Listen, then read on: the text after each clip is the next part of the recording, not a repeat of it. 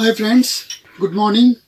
I will show you the instruments which are used for nasal surgery like this septoplasty and submucosal resection of the nasal septum and in functional endoscopic sinus surgery. So these are the instruments which are required for this nasal surgeries.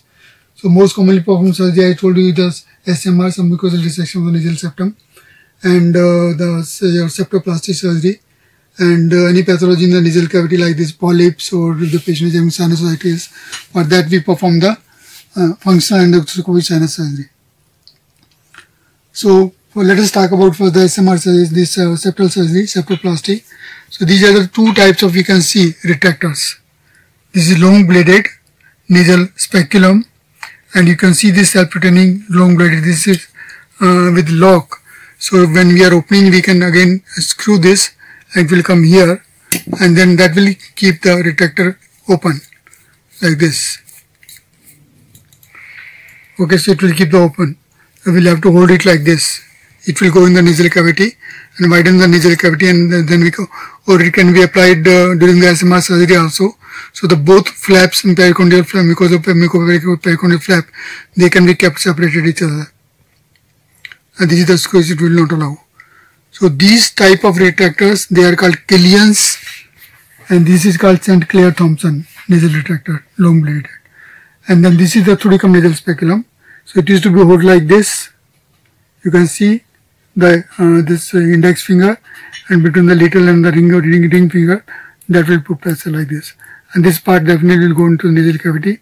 And slowly we should release, so it will widen the nasal cavity, and we can examine and we can perform even small surgery also with this. So this is Killian's, different sizes, Killian's self-retaining, and this is St. Clair Thompson. Now we will use the instruments for removing the pathology that can be in the form of polyps, or it can be little other lesions of the in the little wall of the nasal cavity. So this is the Luc Forceps. You can see these different sizes of this Luc Forceps, and you can see these both the jaws, they open together. So it is screw type forceps, and you can see the fenestra. On both the sides they are the same size fenestra. So when we are removing the polyp, what will happen if you are holding the polyp? So that polyp's mass, it will emerge from this two fenestrae, and that will apply so that properly we can remove the polyp. So these are the different sizes. You can see this is the largest size, and this is the smallest size, you can see. So this fenestra, that is the characteristic feature, and this is joint is screw type. Then the other very commonly used forceps that is during the functional endoscopic sinus surgery is the Blakesley forceps. So in Blakesley forceps, you can see this is alligator type, and in this again you can see the fenestra. So Blakesley forceps, they will have fenestra. So these the different sizes of this forceps, they are there. So depending on the pathology, we can select the size of the forceps. Again you can see fenestra, and this is again another this same forceps, and these are the upturned Blakesley forceps. Again you can see these are the upward directing, and you can see the fenestra, small fenestra. So all these two types, they are upward, and this is again straight. And then there is another forceps that we use for this purpose, that is the Takahashi Forceps. In Takahashi Forceps, you can see there is no fenestra. So that is the main difference. And you can see that it will cut the tissue. So it will come in this and will cut. Okay, so this is Takahashi, and this is a Blakesley forceps.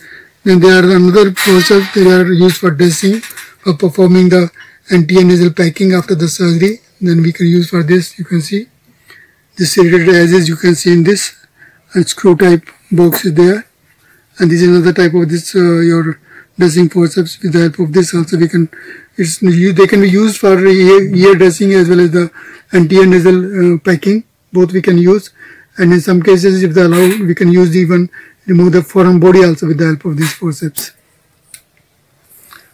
Then this is again alligator type of crocodile type of forceps, but it is scissor, you can see. So if we wish to cut any mucosa, part of the mucosa in the nasal cavity, then we can use this. Thank you. This is Kerrison punch. This instrument is used in case when we are performing the face surgery. Specifically, this is very important when we are performing endoscopic rhinostomy. So in that it is very important. So you can see this is downward punch. This punch size is down, and this is upward cutting.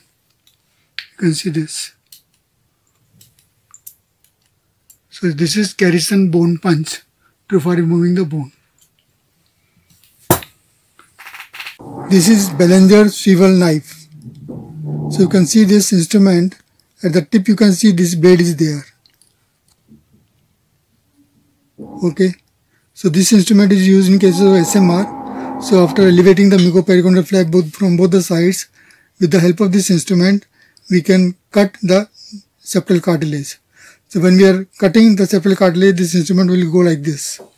And then little downward if you will go, then it will rotate. And again then we are coming back, it will be like this. So with this motion, we can remove the septal cartilage. So this is Ballenger swivel knife. You can see this sharp instrument. There is rotating, that's why it's called swivel. Rotating. Then this is another gauze I showed you. So this is another typical type of gauze. You can see this V-shaped notch is there in the gauze. And this is Killian's gauze. And this is quite helpful in cases of during this septal surgery of the nose. And these two forceps, they are used for the nasal bone fracture and the septal fracture. So this is the Walsham's forceps, and this is used for the nasal bone fracture. So this end will remain outside and this will go inside, and after holding the nasal bone, we can disimpact and then we can reduce and bring it in the position. And similarly, this is Ash's forceps, and this is used for septal fracture of the nasal septum. So again, you can see this gap is there between these two shelves. So this gap will not allow the cartilage to crush. So some gap will remain there. If it completely closes, then chances of crushing the septum they are there.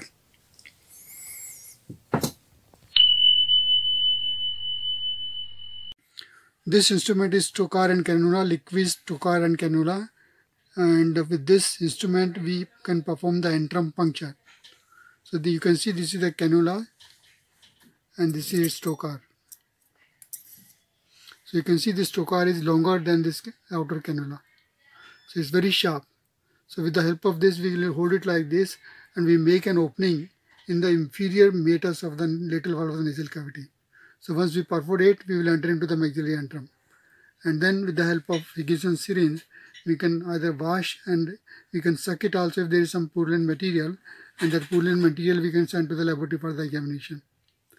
So this is very useful instrument, and formerly it was used very frequently, but after the advent of this functional endoscopic sinus surgery, its indications they are now limited, but still in some cases we need to perform the what it is, and it is sometimes called ental wash and ental lavage, so that we can perform.